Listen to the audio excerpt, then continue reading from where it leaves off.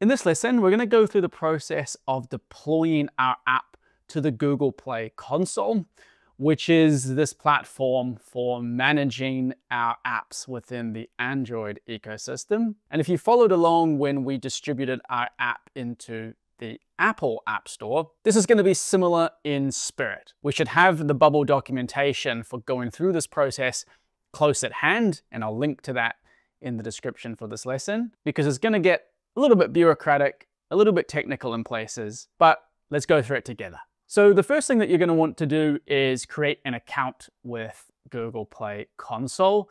There is a link to it here within the documentation. And you're just going to want to go through here, add your details, and create your account. So when you have a Google Play Console account, then you're just going to want to create your app. So with our app listing created inside of Google Play, our next step is to somehow send the build from Bubble to Google Play. In other words, to deploy our app from Bubble to Google Play. And in order to do this, we actually require an API key. We need to prove to Google Play that we have the right permissions to deploy this app into their infrastructure. And somewhat confusingly, this key actually comes from a separate Google service called Google Cloud. That is where we are going to generate the key that we provide to Bubble, which in turn is going to be used to authenticate with Google Play. In other words, to allow our deployments to Google Play to actually succeed. So your first step then is to create an account within the Google Cloud Console and also a project for your application. And we have a very detailed article in the Bubble manual on how to do this, which I will link in the description for this video. Now, once you've created your project, we need to generate this API key, which you can do underneath credentials, and then you can create a credential, and we're looking for this service account. Or you can also find this area if you hit this little navigation menu, and you go here under IAM and admin, service accounts, and create here a new service account. So you can think of this service account as a special way that our Bubble app can log in to Google Play behind the scenes so that it can deploy our build to Google Play. So we want to give it a name. It doesn't really matter what we put here. We can skip this permission step and also this last step here. You'll then see your service account here within the credentials section. Make sure to open it up, come over to keys and create a new key. And we're going to create here a JSON type of key. Now, this key is going to be downloaded to your computer. And what you want to do now is go back into the Google Play console. I'm going to go back to the home page here and then find this users and permissions tab. And we are going to invite a new user here. Then if you go back into Google Cloud and come over to the details section of your service account, you've got this email here. We're going to copy that to our clipboard and we're going to paste that into this invite user section in the Google Play console. And then you're going to come down to account permissions and give the admin level permission here. And then we're simply going to invite this user. So what this has done now is it's created an account that Bubble can use in order to deploy our app to Google Play. But there's one other step that we need to do so Bubble can do these deploys automatically. And to find this, we're going to go back into the Google Cloud console and we're going to navigate to this API and services section, making sure that we're still within the same project. And we're going to enable a new API here, which we can search for, and it is called the Google Play Android Developer API. We're going to make sure to enable this. And then what should happen automatically if you go over to this credentials section is that that service account that you have created earlier should be listed here, which means that it has access to this API.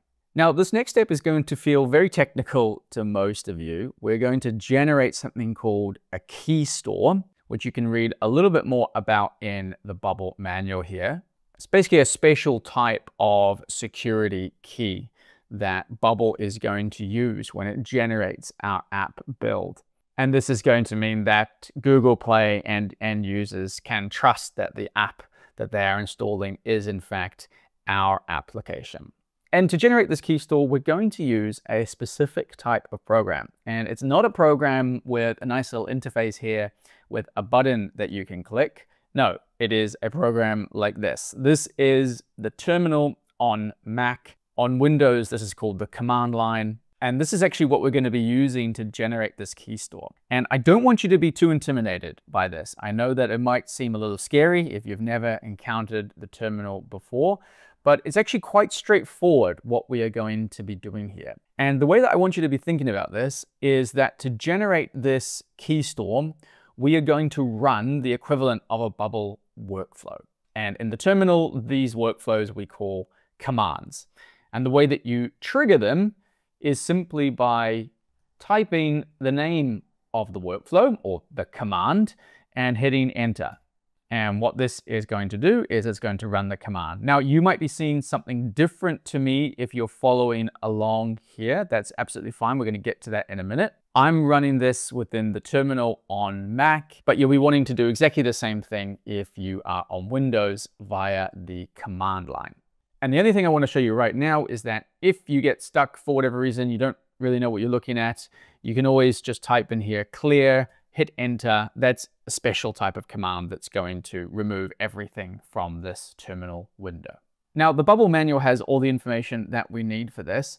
I just want you to take a look at the command that we're ultimately going to want to run here and see how it starts with key tool. Then it has all of this other information after it.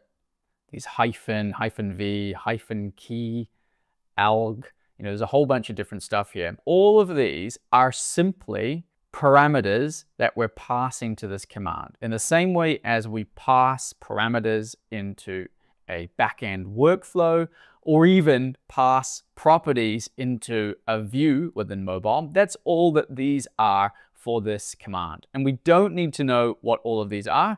We just need to copy and paste them into our terminal.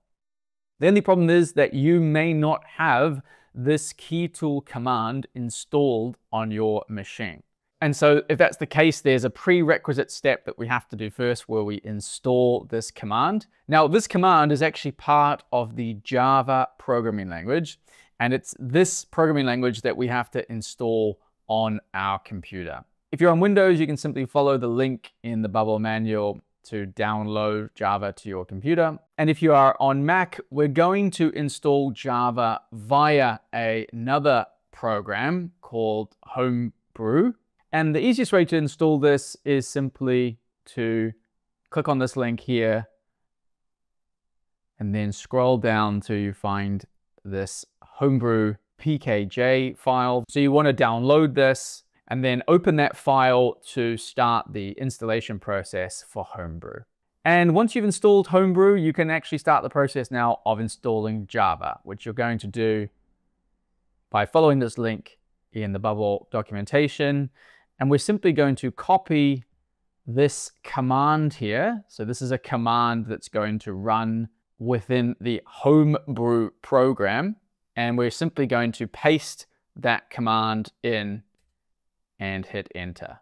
And what this is going to do, if it's not already, is install Java, which is actually called here OpenJDK. And if it's already installed, then happy days. The terminal is simply going to tell you that it's already installed.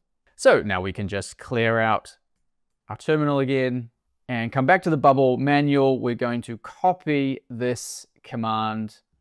We're going to paste this into the terminal.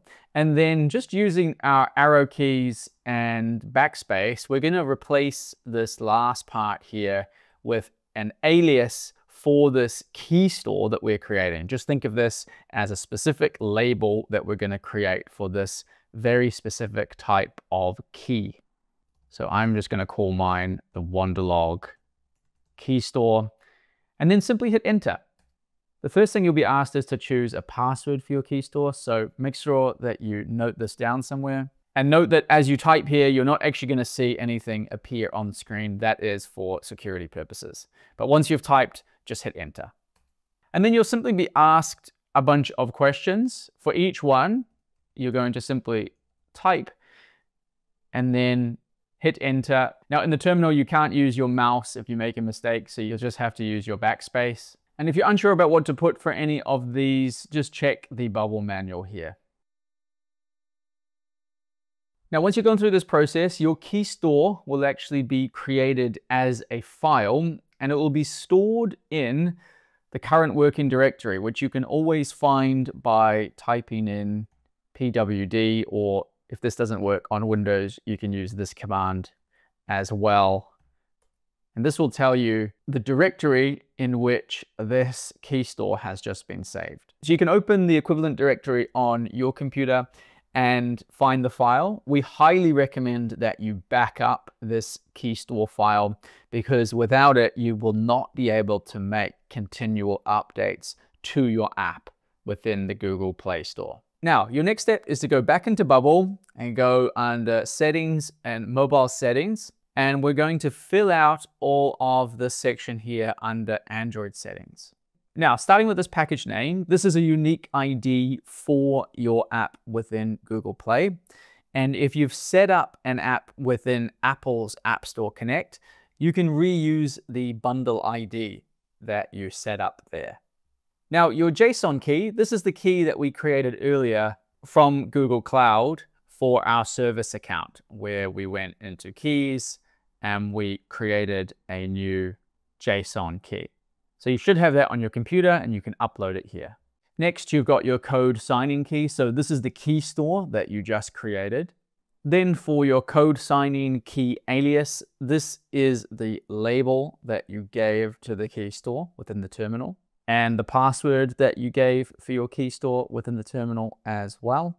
Now, for the deploy track, this actually corresponds to a setting within the Google Play console.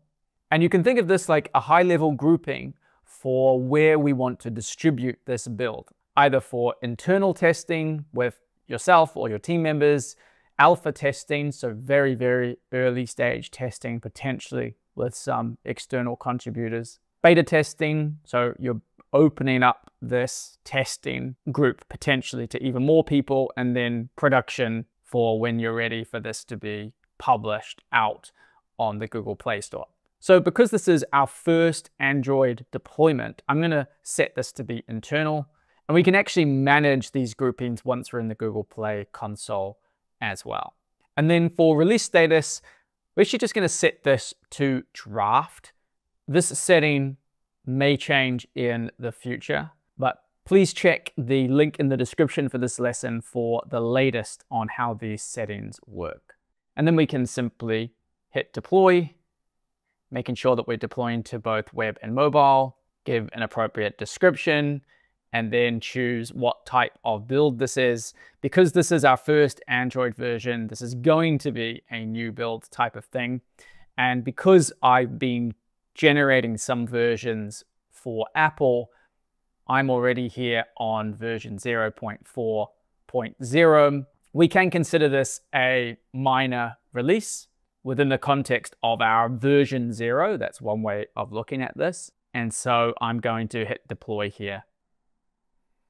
And now in the background, Bubble is generating our Android version. In our case, we also have our iOS version already set up. So that's why I'm seeing a message here about Apple as well. But at any rate, Bubble will notify us when this Android version is ready via email. So it's been about 30 to 45 minutes and I've received this email from Bubble telling me that my Android app build file has finished being generated. However, it hasn't been automatically sent to the Google Play console. And this is what happens the very first time that you generate your Android app build file. The upload to the Google Play console will fail. So we're going to go in there now and upload the build ourselves. Subsequent deploys for Android will be automatically added to the Google Play console. So all we have to do here is make sure that we download this file here. Then when we go inside of the Google Play console, we should see our app listed here on the home page. This is what's been generated by Bubble for us. Then we want to come over here to test and release. And this is the section where we are going to make our app bundle, make this version that we've just created available to certain types of users. This production area is one that we're not going to touch until we're ready to publish our app publicly on the Google Play Store. This testing area is what we are interested in now, because before we're ready to publish, we should be going through a process of testing our application, both with ourselves and our team, and perhaps with some extended group of testers as well. Now, we've got a few different options here, and these all have a bit of a description here within the Google Play console as well. Most of us are going to want to start here with internal testing, which is going to let us provide access to this early version of our app just to ourselves and our immediate team members. And we should have a little bit of a checklist of things that we want to do here. But what we want to do is create a new release. And this is where we're actually going to upload that app bundle file that we were emailed from Bubble. And this is going to be uploaded and processed by Google Play. And once that is finished, then Google is going to fill out the release details here for us. We can simply hit next and then save and publish. Now, this has created what Google Play calls a release, and it's tied to a particular build that we have deployed from Bubble. What now will happen is if we deploy more versions of our mobile application, these will be automatically added to our Google Play account, where we can create a new release tied to that build file. And to show you this process, I'm just going to go through the motion here of testing out this initial Android version. Now, from this testers section, we first have to add the individual testers who we're going to allow access to this particular release. So you can add here a list and then some email addresses. And then once you've added your testers, all you have to do is share with them a particular link here. Make sure that you save your changes as well. So if you share this link with a tester, they'll be able to accept the invite to test, and they'll be able to click a link here to download the app from Google Play. Then they'll be able to click to install it. And these testers will now be able to run the app and test its functionality. Now, it's worth noting that the next time you deploy your application and you do this as a new build, that once it is done, you won't have to manually upload the new build into your Google Play console, but rather the build will be uploaded to the Google Play console automatically.